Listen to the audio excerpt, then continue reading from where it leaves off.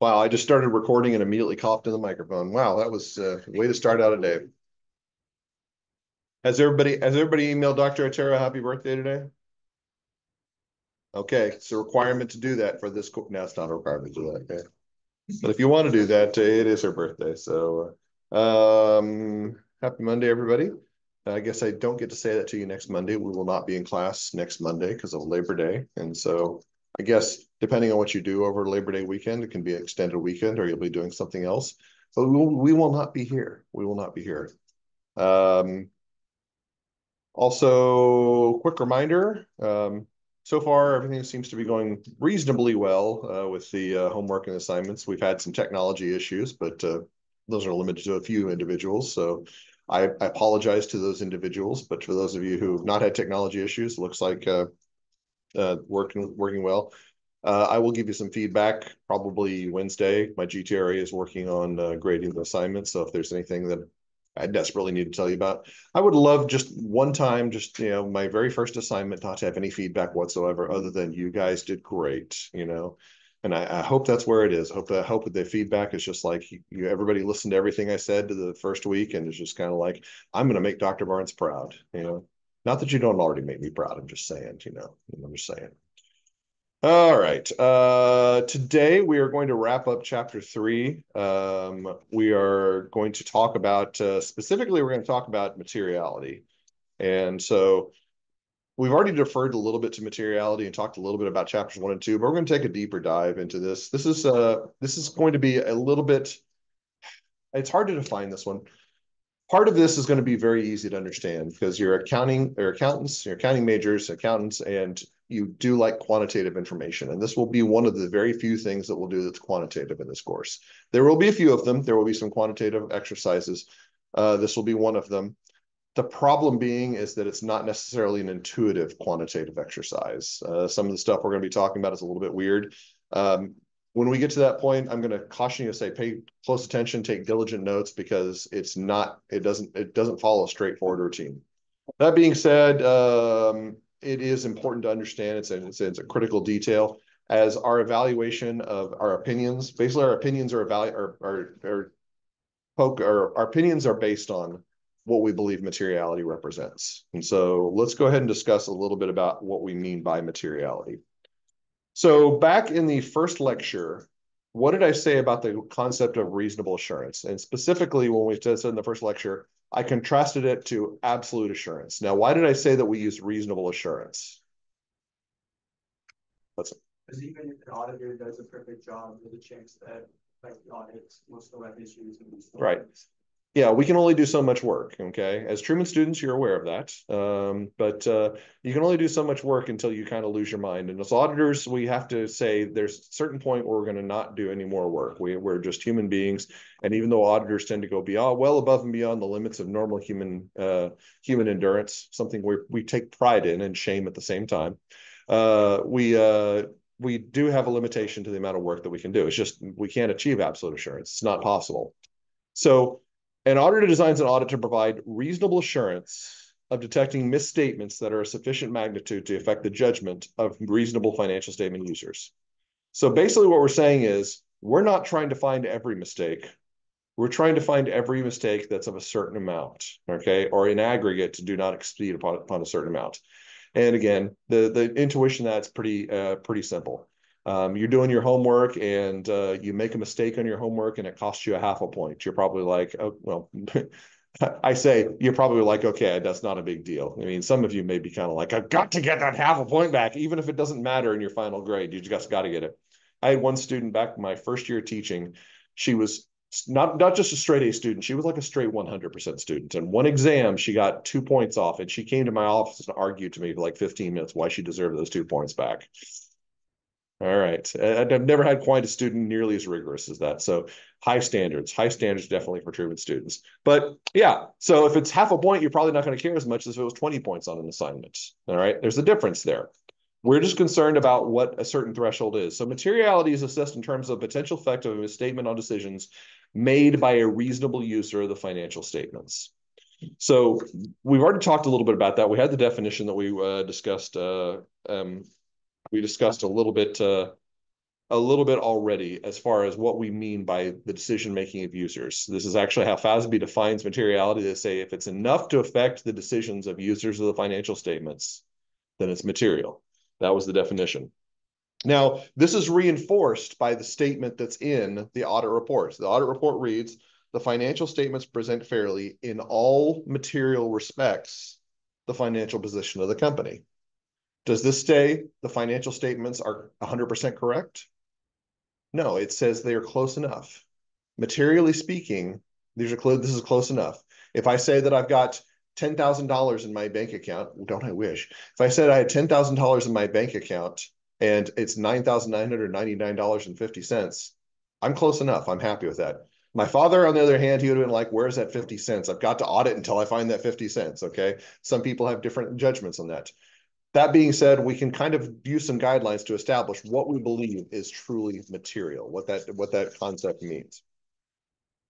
All right, so an important part of audit planning is to determine the overall materiality for the financial statements, which we call planning materiality, and to decide upon tolerable misstatement for significant counts and disclosures. Now, what this means is we're going to walk through this in two phases. We're going to determine what is materiality for the audit as a whole. What is the amount that the audit has to be within in order for us to be comfortable? Once we've established that amount, we're going to go to each individual account, and in some cases disclosures, though we won't look at those in this course. We will look at each individual account and say, how much could this account need to be closed by? Or what's the proximity for the account? This is where things get a little bit crazy because the intuition behind this doesn't really line up to what we're going to be doing. And we're going to have to discuss why, because it will make sense after we discuss it, but it won't make sense at face value. All right, let's talk about planning materiality because that's our basis. That's the very first thing we need to establish, and that's what we're going to be reporting on. So planning materiality is the maximum amount by which the auditor believes the financial statements could be misstated and still not affect the decisions of users. All right. So we know that something like $1 is not enough. $10 is not enough. $100, $1,000. We get to $10,000, we're starting to get to the point where like, okay, that might be sufficient. Get to $100,000, like, okay, that's more than material. At some point, the users will say, all right, they'll go from not caring to starting to care. Materiality is that amount at which they say, all right, now I care about the amount that the financial statements are misstated by. Anything below that, don't care about. Anything above that, they do care about, which is hard to quantify because it's different for different people. Like, for example, if I say you think that you've got $20 in your wallet, but you actually only have 19. Some people in this room would be like, oh, it's $1. I don't care. Some people in this room is about, where's my dollar? Okay. There's going to be differences for different people, how they evaluate that. So how do the auditing standards tell us to evaluate? Well, they require the auditor to establish materiality amount as a whole for the financial statements as a whole. You know what they don't do? They don't tell us how to do it. They don't provide specific guidance on it. So this is something that firms have to determine on their own, which is why I've got the Jackie Chan meme in here, because it makes no sense. You'd think that if they want consistency and materiality, they would provide guidelines. So we're going to talk about the rules that accounting firms generally follow, and we're going to use those as our basis. So some quantitative benchmarks for establishing materiality. Our most common one is going to be the first one, which is income before taxes. It says loss in parentheses, but usually if the company has a loss for a period, we won't use that as a basis because that's kind of silly. That's a negative dollar amount. Usually it's going to be whatever the pre-tax income is. We can also use total assets, total revenues, net assets, total equities. These are all fine bases. These are our quantitative basis. This is basically saying this is the dollar amount that we're going to use to determine what materiality is. Now, note, when I say the basis, I'm not saying income before taxes is our materiality amount. I'm saying that we will use that to compute what materiality is.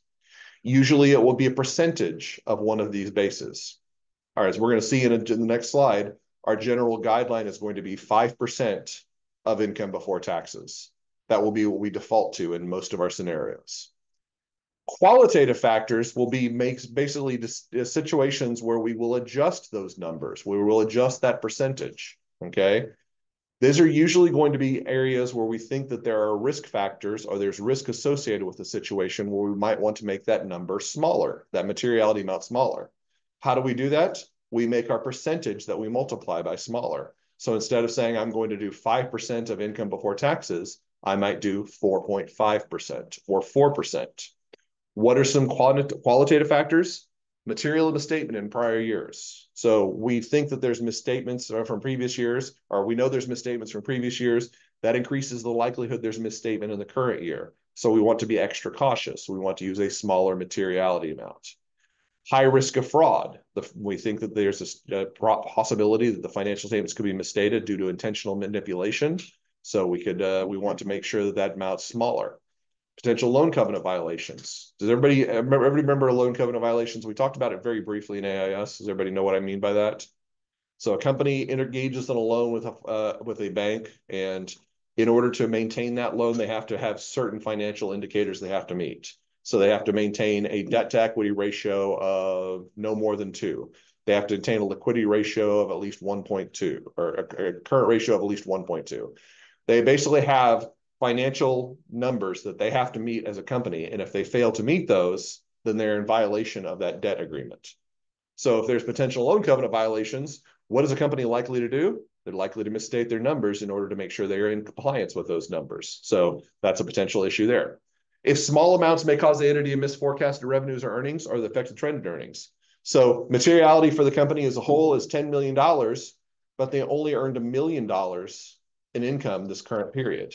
So if the financial statements are misstated, or financial statements are misstated by $5 million, we may say that's not material. And since materiality is $10 million, that would be a correct statement.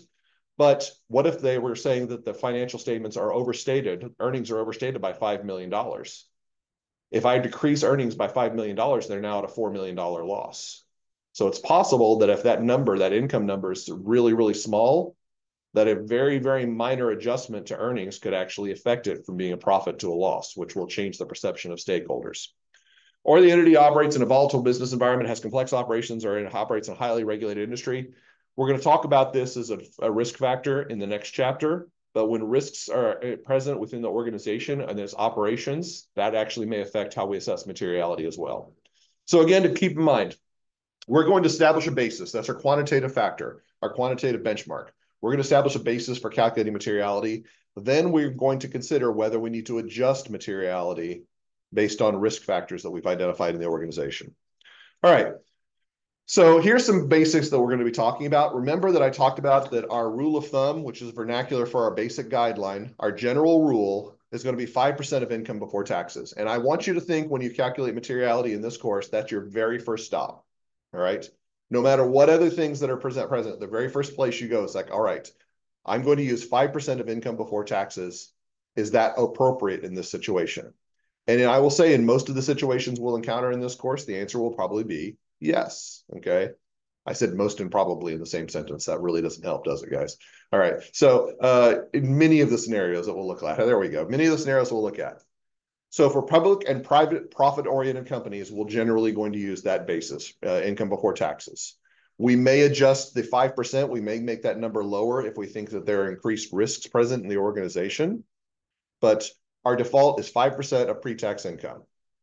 There may be some scenarios that we don't want to use pre-tax income. So let's talk about why that might be the case, okay? So not-for-profit companies, just a simple question. In a not-for-profit company, would profit be an appropriate basis for materiality? Probably not, okay? So income before taxes is probably not a good way to evaluate their operations, which is why we might use total revenues or total assets, okay? Then we have asset-based companies like investment groups or mutual funds, all right? So they are a profit-based entity, but how many assets do they have to hold in order to maintain or to generate profit? Has anybody ever looked at the balance sheet of a place like a Charles Schwab or someplace like that that actually maintains mutual funds? The amount of assets they have to maintain is massive relative to the revenues they generate and relative to the income they generate. So judging on income is going to be problematic because they've got such a massive asset portfolio. Their entire operations are based on returns from their assets. So in that case, we probably want to evaluate total assets or net assets. So those are the corner case scenarios. In most of our situations, we're going to be operating here, okay? Most of our situations here, but be very careful when you're going through scenarios to make sure you judge it. Yes? So when would you use equity as So if like say for example that I had great volatility in like a good example would be not-for-profit companies like volatility in revenues and assets from period to period, and equity remained pretty consistently stable, I'd probably use equity in that situation. It is kind of a case-to-case basis. By the way, you don't need to memorize these percentages. The one that I want you to remember is 5% of income before taxes. If there's a scenario where I think you should use a different percentage, I will give you the guidelines personally. I will actually provide you with guidelines to use in those calculations. All right. So tolerable misstatements. We talked about planning materiality. This is how we assign materiality for the financial statements as a whole. Now we need to go to each individual line item and we need to say, all right, here's the materiality we're going to assign for each account. All right, this is going to get a little bit confusing, and I'm going to try to reinforce what I'm about to discuss with an example. We're actually going to look at what part of your homework for this coming Wednesday, So, or I guess 2 days from now. Let's go ahead and talk a little bit about what you need to remember for tolerable misstatement. So first of all, auditors generally set maximum tolerable misstatement for a single account between 50 and 75% of planning materiality. Now, what this means is that I'm going to set my planning materiality, and then I'm going to determine the maximum amount that I can assign to any one account is going to be X percentage. And that percentage usually falls within the range of 50 to 75%. In most of the scenarios we're going to talk about, it's either going to be 50 or it's going to be 75. Basically, what that means is the most that you can assign to any one account is going to be 50% of income before tax, or 50% of, not 50% of whatever we determine planning materiality is. That does not mean that every single account is going to be set at 50% of planning materiality. It means that is the highest amount that I can use. And once we've established that percentage is locked in stone. Now, the reason I mention this, okay, this is one of my massive gripes with the publisher, all right? They had this correct three editions ago. They had this actually explained really well in the textbook. Then somebody came in who does not know a thing about materiality, somebody who's an editor, and say, this is really confusing. I'm going to clean this up. Made a whole bunch of changes to the worksheet that you're going to be working on and actually changed the information in the textbook to where it was 100% wrong, okay? So they basically said, oh, every single account should be between 50 and 70%, 5% of planning materiality. No, that's not the way it works. I'm saying that the maximum amount that we can assign to any one account is going to be at some percentage of planning materiality, whether that be 50%, whether it be 75%, or some amount in between. We don't vary that range. We actually set the range, and then that's the maximum amount we assign. And intuitively speaking, it makes perfect sense, okay? Say you've got one account that's $1 million, and you've got another account that's $1,000, and 50% of your planning materiality is $20,000, okay? That means that your $1 million account, you're probably going to set at $20,000 as your maximum planning materiality, okay, or maximum tolerable statement. You're not going to set the same $20,000 at that $1,000 account because there's not $20,000 in that account, okay? So the reason I'm bringing this up, the reason I'm harping on it so much is if you read the book and try to reinforce it, the book is garbage in this area, okay? The book is absolute garbage. Some of the questions that are some of the content they put in there, and I have had knockdown, drag out arguments with the publishers about this. It's pretty epic. You know, I could show you some of the emails. Okay, yeah, and I said just contact the authors. Contact the authors. They will explain that you're wrong. And it's like, you know, we referred to the authors on this. They checked it. So of course they check it. They're getting a paycheck now, so they don't care. Okay, they don't care. They check it. But this is basically what we're saying. We're going to say for sake of being, we're going to say it 50% of planning materiality or 75% of planning material or somewhat. Once you've established that number, it's locked in stone. That's the maximum amount we can set for any account. And we'll see an example of that in just a second. Firms generally cap the size of aggregate tolerable misstatement for all accounts at 3 to 4 times planning materiality. So what this means is that we're going to set our planning material, a tolerable misstatement for every single account. We're going to set a number for every single account. When we add all those numbers together, that number, that sum total should be somewhere around 3 to 4 times planning materiality. Usually, again, we set that in advance. We say 3 times planning materiality, 4 times planning materiality, okay? So we're going to say the maximum amount of all those numbers added together is going to be 3 times planning materiality or 4 times planning materiality. And again, the question comes up, why is it so great? Why shouldn't it be the sum of those numbers would be less than planning materiality? And that's an excellent question. It's really confusing. The reason why is we as auditors should believe that most of these accounts are going to be correct, okay? We would hope that most of the accounts that we're auditing are going to be correct or at least substantially correct.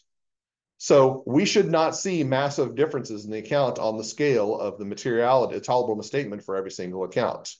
If anything, we're hoping that we only see one or two differences and that those differences are going to be limited. So by adding all the tolerable misstatements together, we're saying that in all likelihood, it's not going to be an error in every single account. It's only going to be an error in a few accounts. So in total, these are going to be less than planning materiality, the true misstatements. But our tolerable misstatements, what we can tolerate in every single account will be less than that. Okay, will be in aggregate can be more than that, but less in reality. Again, we'll take a look at the example that here in just a second, so we can reiterate that. All right. The lower tolerable statement is the more extensive the required auditor testing. So auditors are going to strategically control the testing of individual accounts while retaining planning materiality. So let's think about what this says, because this is one that gets really, really confusing when students go through this. When I'm talking about planning materiality, I would like to make sure that if I'm concerned about risk, that I make that number smaller every single time that I think a risk is associated with it. Because remember, I was saying earlier, if there's more risk, then I want to be more sure of my assessment. So I'm going to make that number smaller as I go forward. Very rarely will I make materiality larger, simply because it have to be a situation where I think there's almost no risk associated with that, so I can make that number larger because I can accept larger differences. The opposite is kind of true, and it's really, really, really weird. The opposite is kind of true when we talk about tolerable misstatement. When we get to tolerable misstatement, we're going to say, I want to assign as much as I possibly can to larger accounts or critical accounts, so that I can actually have a lot more flexibility. Now, the intuition behind this is really silly. We're going to talk this. This is the Dr. Barnes Thanksgiving dinner. Does anybody else go home for their big dinners and celebrations and have a family? So let me explain what my family looks like, okay? So it got me, okay, and I enjoy food, as everybody in this room knows, okay? So I'm going to have a big Thanksgiving plate. Then we're going to have my sister-in-law, who is literally half my size and eats twice as much as I do. I don't know what it is. She was blessed with an extraordinary metabolism. It's amazing. Then we have my brother, who he smoked for most of his life, so he doesn't have much of an appetite. So he'll eat about half of what I do. Okay. We have my mother, who is literally a third my size, and she'll take like 2 bites and she'll be, I'm done. Okay. And then we have my nieces, who are doing better, but they have this extraordinary ability to not consume any nutrition whatsoever and still have infinite energy. I don't know how that works. Okay. I'm still working on that. If I don't have any food for like a day, then I'm just kind of like, okay, just kill me now. But yeah, they can consume nothing and still just be and they're getting older now. They're 14 and 13 and 10 now. But for somehow, I guess 14, 11, sorry, 14, 11, but somehow still managed to maintain that. Anyway, if we try to judge how we're going to allocate Thanksgiving dinner based on one individual and multiply that times 6, it's going to be a really, really weird scenario. If we did it like according to me, it would not work. My sister-in-law would be grumpy, and everybody else would have plates full of food that they wouldn't eat. If we did it according to my mom, we barely would have to fix anything. It would basically be like microwave a TV dinner or something like that. So we have to consider how we're going to do this for every single individual. And that's basically how we do that for accounts in the financial statements. We consider each account on an individual basis. So what are we going to consider? We're going to consider the size, activity, complexity, and risk of the account relative to other accounts and allocating tolerable misstatement. So let's go ahead and take a look, and I'm going to reiterate some of the things that we've talked about here, because again, this is going to be one of those things that's really important to understand. The very first thing I'm going to tell you is when you do these, you're going to feel like, I have no idea what the heck I'm doing. And that's actually great, okay? Because you're going to be in line with every single student who's ever taken this class, okay? This is not so much that you're trying to get the correct answers, but you understand the intuition of what you're doing. So here's the first thing you're going to have to do is you're going to have to assign a basis for your misstatement, okay? And then you're going to have to apply a percentage. So what do we say our default is? So our basis is pre-tax income. So yeah, you're right on 5%. And our default is 5%. Now, there's some options here. You could actually say a pre-tax income, or you could say sales revenue or total assets. we would need to make sure that if we're going to assign pre-tax income, that this is a 4-basis entity. There are also some other considerations that you will want to take into account, which I'm not going to discuss now, but I strongly recommend that you read the materiality guidelines that are listed here. I think this is also on the assignment on Brightspace. You want to read through these to make sure you understand what other considerations do we have. But for right now, let's just go ahead and leave it at pre-tax income at 5%. Okay. So that gives us planning materiality of 3,508,000. That means that spoiling the materiality guidelines, they've said 75% is going to be their maximum tolerable misstatement. That means that when we go to this next work paper, the most that I can sign to any one area is going to be 75% of this 3508, okay? Which is roughly, I think, 2.3 million or the 2,300, roughly this number right here. This because these dollars are in thousands. That's why I'm saying 2.3 million, okay? So what are we doing here? So we're going to go through every single account and we're going to try to determine how much am I going to sign here. And some of these are going to be a little bit more straightforward than others. The very first thing I would tell you is read through the accounts that are given to give you some explanation of what you should do for the ones that are not given. So I'm going to do a few to try to help you out. So cash and cash equivalents. So what did I say? Size, activity, complexity, and risk. Those are the factors that we're going to evaluate on. Is this a large account right here? Pretty large. It's about $80 million. Okay, so size is definitely there. Activity, is cash a frequent activity account? All right. How about the complexity of cash? What do you guys think? Is cash a complex account?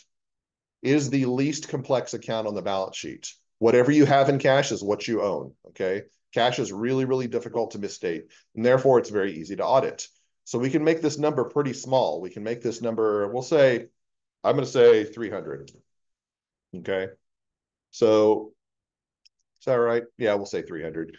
Why is that the case? Because auditing cash is not a particularly difficult task. All right. And this is well within our planning materiality. Remember, I said it's had 75% of planning materiality. Okay. So this is well within our range. Let's move on. Receivables. What would be an easy one? Accounts payable. Okay. Accounts payable. What about accounts payable? Is this a particularly large account? 60 million. So it's about pretty large. There's activity frequently in accounts payable. Yeah, they're a retail vendor, so they're constantly buying from from wholesalers. So they're going to be buying there. What about complexity? Is this more complex than cash? Is it more challenging, you think, to determine what accounts payable is? Probably so. Think about when you learned accounts payable back in financial accounting. Which could you compute easier, cash or accounts payable? Cash. Cash is much easier to find. So determining accounts payable is challenging. As we'll start thinking about auditing procedures a little bit later on in this course, they're not difficult, but they're definitely more complicated than just doing a bank reconciliation. So we can say there's a little bit more complexity there. We're going to make this number a little bit larger. So let's go ahead and let's say we're going to make this 1,500. Okay. So basically what you would do here is say this is easy to audit. Probably some more information there too, but I'm just going to go really quickly. When I do accounts payable, I say large account, large and significant account. Okay. So I'm going to go through this. I did that the wrong one. I'll try my best, guys. All right, there we go. All right. As large as you can. And we do that for the rest of the accounts. And we try to make some justification for why we're assigning that. At the end, what we're trying to do is we're trying to put numbers in here where this total amount of tolerable statement, the sum of all these numbers right here, is going to be as close to 4 times this 3508. Okay. Now you'll notice down here it says the amount of tolerable statement out to count batch account should be below 4 times materiality in order to limit aggregation risk. So basically what we're saying is the sum of these numbers right here, we want those to be as close to 4 as possible without going over. It's like the Price is Right. Okay. Why are we doing that? Let's talk about both reasons, because both of these are really, really important. Why are we making this so large? It's like the more that we assign to every single account, the more error we can tolerate. All right. If I make this $1, let's say I'm going to make this literally $1. I know that's actually 300,000 and not, or that would be $1,000. I think that $1, how much testing do I have to do to find dollars that are errors that are $1 or less? I have to test everything. Okay. Does anybody want to test every single cash transaction that the company has? Probably not. Okay. That's why I don't make that $1. That's why I'm going to make that a large amount. All right. So the more that I can assign, the easier my job is. The easier my job is. So I want to make that number higher. But the question comes up then is that it wouldn't make that number so high mean that we're going to have some amount that eventually will be greater than 3.5 million. Well, if I go through and I test, do I expect errors in every single one of these accounts? I hope not. That would be a miserable audit. Okay. At least not material errors. I'm assuming that my accounts are going to be reasonably close, especially the accounts with smaller balances and less activity. I would expect that my numbers be close. So if I don't expect to see this amount misstated in every single account, I can set these numbers really large, but I still don't anticipate to have massive errors in every single account. So I want this number, when I add all these numbers together, to be as close to 4 as I possibly can. If I go over that, that's too much. If I'm less than that, if I'm like at 3.9, that's perfect, okay? That means that I've given myself enough wiggle room that I can accept some errors, but it's not so much that the errors are massive, okay? That is kind of the logic behind here. And by the way, like I said, when you're going through this process, you're gonna be like, I'm not sure if this is right. The goal here is not to get accuracy. Nobody in this room is going to match what the solution says. I've been teaching this for 9 years now. I still don't come anywhere close to the solution, but I understand the intuition behind every single answer. And that's what the goal is, to come up with intuitions that be able to to be able to justify your decision in every single scenario. I would even argue that if you did this exercise twice, if you did the homework twice without knowing what your first set of answers were, your answers on the first assignment are going to be different from your answers in the second assignment. Just human nature right there. This is why this is a quantitative exercise, but it has qualitative applications. All right, going back here. So once we get to the end, we evaluate audit findings. Now I want to make a delineation here because this is always confusing. What we've done so far is we have said we want to determine what the planning materiality, the amount that the entire set of financial statements can be misstated by and still be okay. That's planning materiality. Then we want to assign tolerable misstatement. This is the amount that any one account can be misstated by and be fine. And this is different for every single account. When we start auditing, we're going to observe actual misstatements in accounts. We're going to determine, oh, this account is misstated by some amount of dollars. Our goal here now is to determine what the misstatements we observe are relative to what we can tolerate and what we have set for planning materiality as a whole. So what happens in this situation? So what are we going to do? Well, we're going to gather information. We're going to aggregate misstatements. These are the actual misstatements we observe. We're going to take that aggregate actual misstatement and compare that to overall materiality. If the aggregate misstatement is less than the overall materiality, we can conclude that the financial statements are fairly presented. In other words, I have 5 misstatements, and in sum total, they're $1 million. I compare that to my planning materiality, and I said my planning materiality was $2 million. When I compare those two numbers, I notice that the total misstatements are less than what I can tolerate in the financial statements in a whole, and I'm like, this is great. I don't have to worry about it. The number is too small for me to care about. Also important to note, we do need to evaluate the performance or the misstatements at the account level. So even though my total misstatements are fine, what if I had an account where I had set tolerable misstatement for the account at 500,000 and the misstatement of that account was 600,000? That would be a situation where I'd be like, all right, there's a problem here. This account is too high or has too much error for me to accept.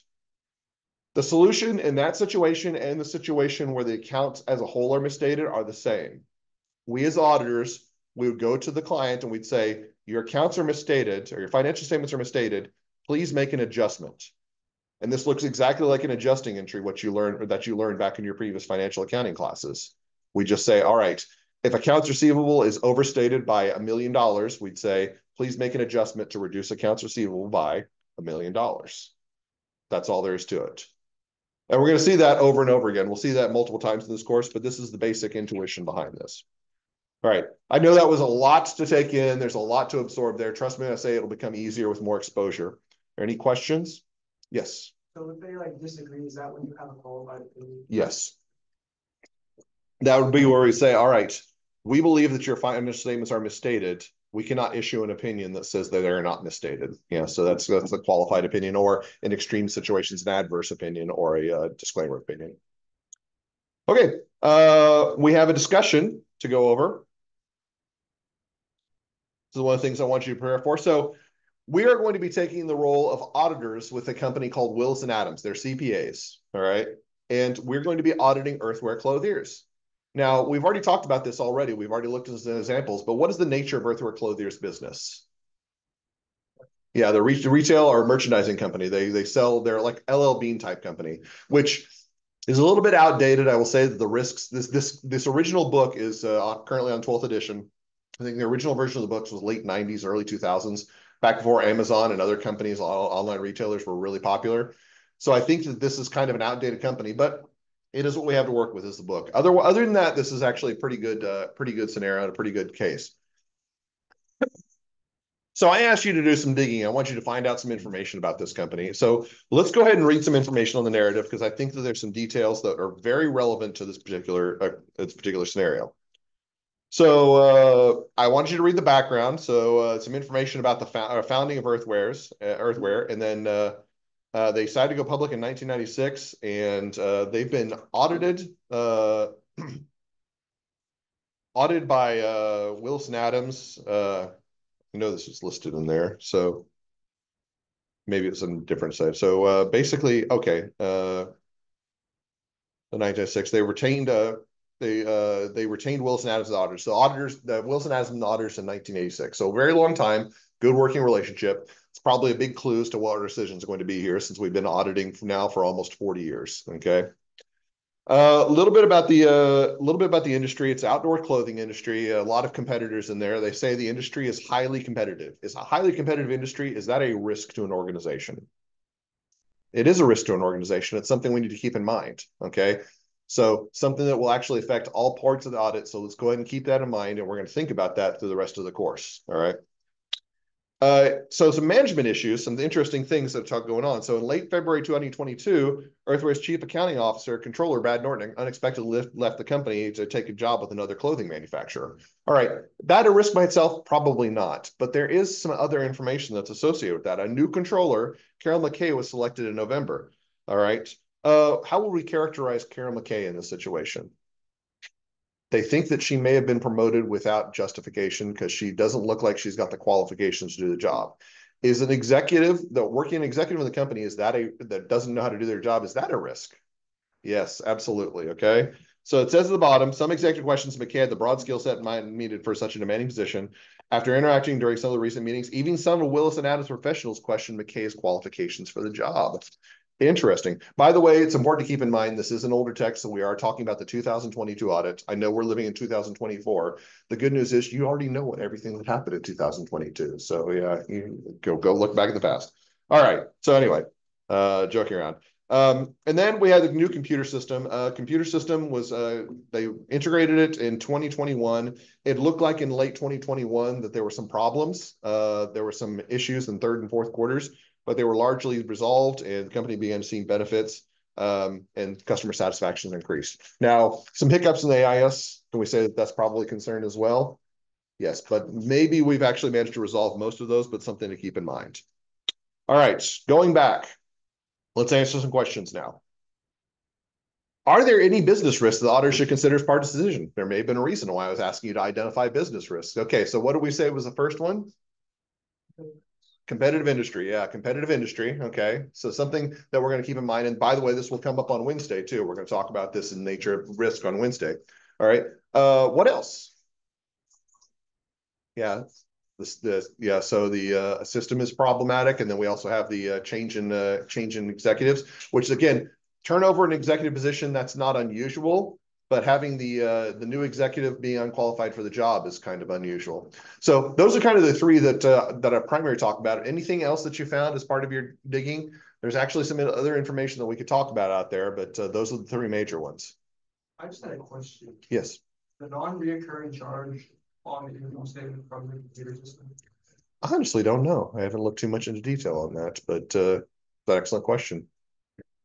Yeah, it's not something I've ever looked into, but yeah. I don't know. I'm gonna have to investigate that now. All right. So Are there any incidents that's just an issue with management integrity? Now, the reason I bring this up is that I assigned you 3 items to read. I actually assigned you, actually, I guess a couple items to read. I actually assigned you the background, which will become relevant as we move forward. But I also said, hey, here's the original spreadsheet assignment. You didn't need to complete the spreadsheet, but I'd like you to review it. Did anybody find anything about management integrity in there? I see some nods, which makes me really happy. So what did we find about management integrity? Illegal gambling. Yeah, if we go over, it says over here. All right, Vice President of Finance Don Evans was charged with a misdemeanor involving illegal gambling on college basketball games. The charge was later dropped. Agreed to pay a fine of $750 and pay $50 or 50 hours community service. No other ethical problems were found with any other authority executive. All right, so that seems to be another risk, but it seems to be a risk of a different nature. And I want to hold on to this because don't have the framework to talk about this right now. Actually, Madeline has the framework, but she's started to take forensics, so she can talk about this. But we don't have the framework to talk about this now. We will have the framework to talk about this next week. Okay. We will talk about this next week, and we're going to use this as a specific example. But we're going to say this is a risk, but we need to be able to better define this risk. Okay. Because this is an important point to note. Suffice to say that if this was a major problem, this could actually lead to some substantial issues if left unchecked. So we need to basically make sure we keep that. So another risk that we could identify, but it's not an immediately obvious risk until we start thinking about this in a much different perspective. So ultimately, we have to ask a question. This is a client continuation question. And you have to answer, all right, based on everything I know, based on these risks that I've identified, based on the concerns that I might have about moving forward with audit, is this a client that I want to continue holding on for audit? What do you guys think? See, a lot of people nodding heads. I would agree. I think this is a fantastic client. Okay. I've had some students in the past that said, no, there's just too much risk associated with this. Especially for publicly traded companies, you will not find a company with this minimal level of risk. We identified a few isolated risks. If we tried to go into other public companies and tried to do the same procedure, we would have like pages and pages of risks. Okay. So the only reason that you might answer, no, we're not going to continue on with this client, is going to say they're hiding something. This is too clean a company. This is too clean a company. Answer is, it's not too clean a company. This is a fictitious company, so they're not going to do all the detail on this. All right. So yeah, it's important to keep in mind here that we are running a business as auditors. And so we need to be very, very conscientious about the fact that if we've got a client that we are very well aware of the risks, we can address those. We can adjust those. Something we're going to be looking at on Wednesday is, how do we frame our audit in order to be able to adjust and address risks that are present within an organization. So I want you to keep this in mind. We are going to say we're going to accept this client. If you don't want to accept this client, then I don't know what to do, because this is the client we're going to be using for the rest of the course. All right. So if you don't want to accept this client, we got a problem. But we are going to accept this client, and we're going to say this is the client we're using moving forward. And again, when we identify these risks, these become relevant as we start doing the rest of our procedures, especially since our next step is risk assessment. We've identified some of the risks, so we can use that moving forward. All right, that's it for today. I will see you all on Wednesday.